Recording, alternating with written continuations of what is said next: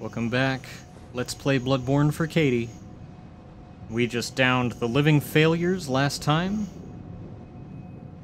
And before we move on to fight the true boss of the Astral Clock Tower and the Research Hall, we're just gonna take a little look around at the beautiful environment that From Software has created for us, because pretty high up here we can see almost the whole nightmare from here. See more parts of the city rising like mountains in the distance. Other towers and all.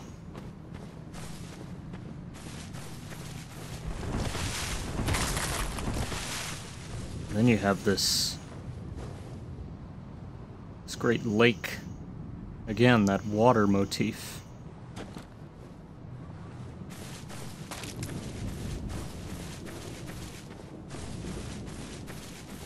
Anyway, this DLC is pretty nicely compressed. 3 levels, 5 bosses, and 2 of those bosses are right next to each other.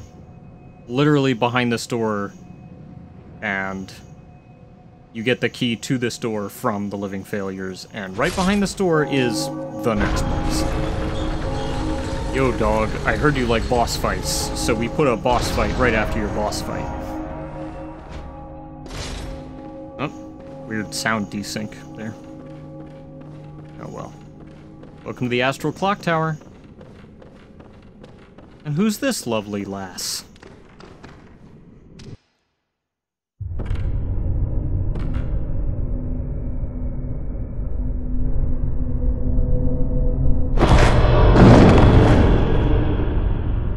A corpse should be left well alone.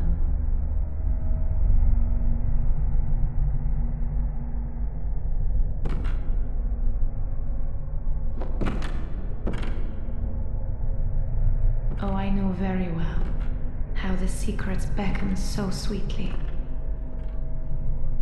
Only an honest death will kill you now. Prevent you from your wild curiosity. That French accent, that blonde hair, that porcelain face. Gehrman did indeed model the doll from the dream after Lady Maria, suggesting that they knew each other and that they felt very warmly towards each other. So, Maria, having been a contemporary of Gehrman's, has been in the nightmare for a very long time, but has not succumbed to beasthood. She's remained herself. I think it's quite interesting, considering the other things that have happened to the other founders of the church and the hunt. But she stands here at the top of the tower, guarding the source of the nightmare, the secret that so many are willing to die to protect. The sin of the old hunters that bore their own personal hell. Anyway, Maria is an insanely fun boss fight. One of the best in the whole game. She's tough. Especially in this second and eventually third phase, where she sticks her Rakuyo, her katana, inside herself, and it becomes buffed with blood attacks. Eventually, she gains a third phase where, on top of the blood attacks, there also is a area of effect like fire attack to all of her attacks. I'm saying attack a lot. There's no way around it. It's an action game. She gets a lot of frightening and surprising new moves with all the blood stuff, including the Blood Lance, which is extremely tough to dodge. That's the Blood Lance. It also does a ton of damage. Because she just sits there for quite a while, and then it comes out very suddenly. The timing is very difficult to work out. I believe she can be parried out of it. You can probably be parried out of all of her blood attacks, but, or stunned out of it, at least, if you don't get the timing quite right. But yeah. These parts of the fight are very tough. Early on, she's very easy to parry, and her attacks are pretty manageable to dodge, but it's at this point that they get a lot more aggressive and her covers a lot more ground, so you really do need to be able to dodge pretty well, or know her animations and know when you're supposed to shoot to cancel them. And here's the start of that third phase. In a way, I talked 2 videos ago about how the research hall reminded me of Dark Souls 3, a game that would release shortly after the release of this DLC. Lady Maria, too, in her third phase, with the sort of blood, fire, area of effects things, it's very similar to the main story bosses in Dark Souls 3, or the premise of Dark Souls 3 is that, oops, the primordial fire that's kept the Age of the Gods going is going out, and, well, we resurrected a bunch of previous Lords of Cinder who kept it going in previous ages, but they all fucked off and went home and aren't doing anything to help. So you gotta go kill them and bring their ashes onto their throne so that we can link the fire and keep the party going. So the main bosses are the Lords of Cinder, including the Abyss Watchers and Yorm the Giant. Yorm! Yorm McDonald, the Giant. Aldrich, Devourer of Gods, and the Twin Princes, Lorien and Lothric. And all of those fights have, they're multi-phase fights where each boss buffs themselves halfway through the fight with the same basic attacks, but now with, you know, an added fire element, in keeping with the whole fire motif of Dark Souls. It's very similar to the way Lady Maria starts coming out with blood area of effect and fire area of effects in her second and third phases, respectively. And it's like, it's interesting to me looking back, having played Dark Souls 3 now, to see sort of the shared DNA between these games that came out within a year of one another. They're being worked on somewhat simultaneously by the same team, under the same, you know, director. It's very interesting to see the shared DNA between these sorts of games.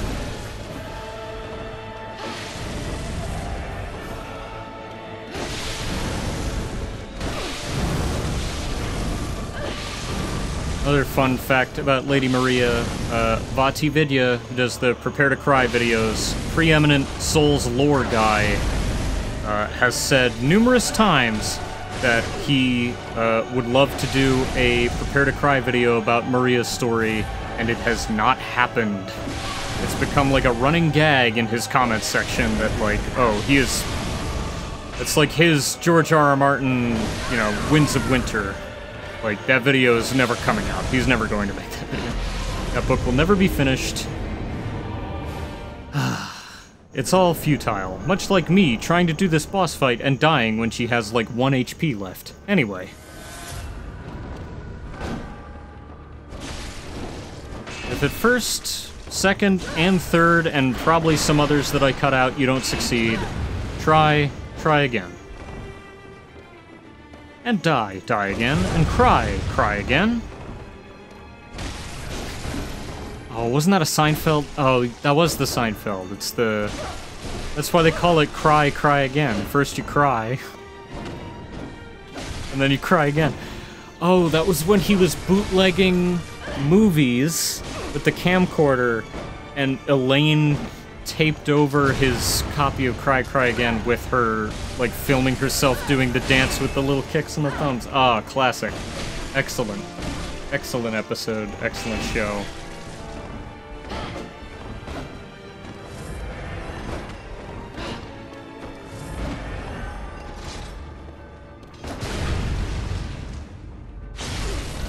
Not to delve into my personal life on my video game Let's Play that I do for my sister, but I have been on a couple dates recently that have gone well, but my date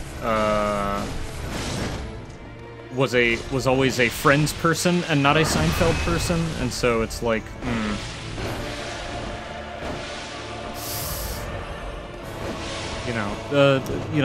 love or at least infatuation can overcome impossible odds, but I don't know, man.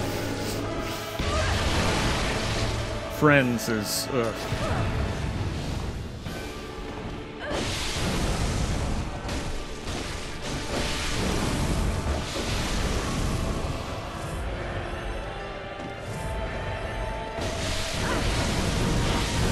I don't know, it's just it's a very foreign idea to me, that the idea that someone can watch Jurassic Park for the first time and not go, Newman!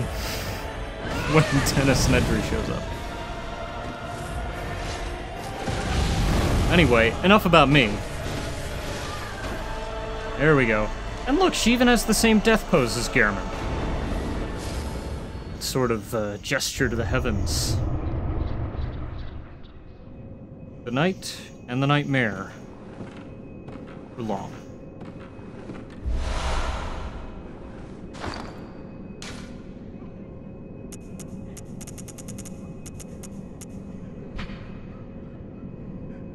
And once again, your reward for the boss fight is the thing that gets you out of the room the boss fight was in.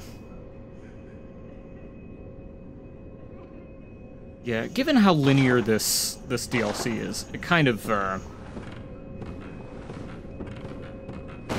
it kind of eschews typical FromSoft quest and level design in favor of just like, yeah, just go straight ahead. Good hunter. This may sound strange, but have I somehow changed? Moments ago, from some place, perhaps deep within, I sensed a liberation from heavy shackles. Not that I would know. How passing strange. Farewell, good hunter. May you find your worth in the waking world. Yeah, as if it wasn't obvious enough, or you just didn't believe me that the doll is based on Maria. I also came here half expecting to find Gehrman there, maybe with some extra sort of dialogue, but I don't think he has any. I think you don't really see him again until, you know, you beat Murdo's wet nurse and the dream catches fire and you start the end game.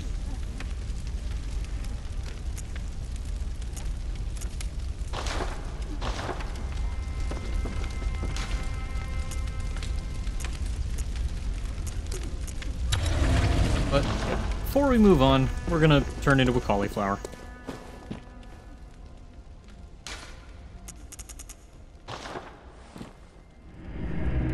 Also a little silly, I think, that there's essentially two checkpoints right next to each other, because you got one outside in the Lumenwood Gardens, and then another, like, just beyond the door in the clock tower. Weird little side effect of making such a linear progression in games that are usually typically more oblique, even when there is a set path through them. Like, Dark Souls 3 is very linear, but there are still parts where you have to double back, or you have a choice of where you can go, and it essentially, you know, it's a fork in the road, and you have to do both things, but you have a choice on which order to do them in. This DLC being a sort of microcosm of a Souls game, it doesn't really have that. The closest thing is going back to fight Lawrence, which, I mean, you know how I feel about Lawrence, so.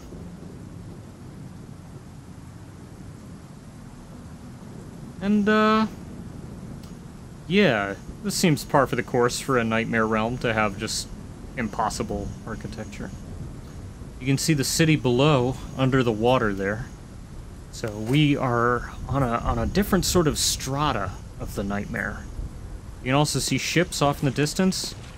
I didn't point it out when we were there in the main game, but in Nightmare Frontier, you can see those ship masts. suggesting that all these nightmare realms are more connected than we might think.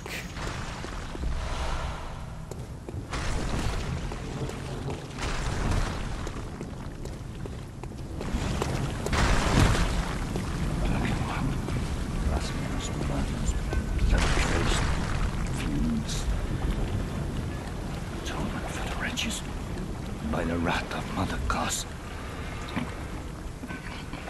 Mercy for the poor wasn't child.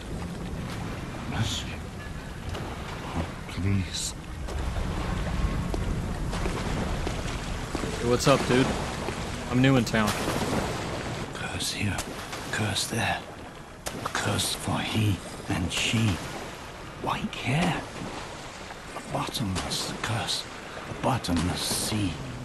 Source of all greatness, all things that be. Listen for the baneful chants. Weep with them as one in trance. And weep with us. Oh, weep with us.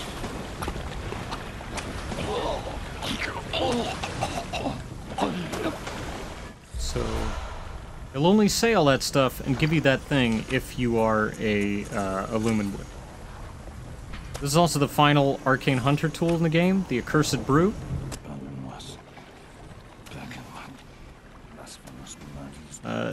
Sort of like the Molotov cocktail, you throw it to summon ghostly apparitions that fly around and attack people. I can't show it off in-game as I did not collect it on the President Grixon run, and I don't have 30 Arcane.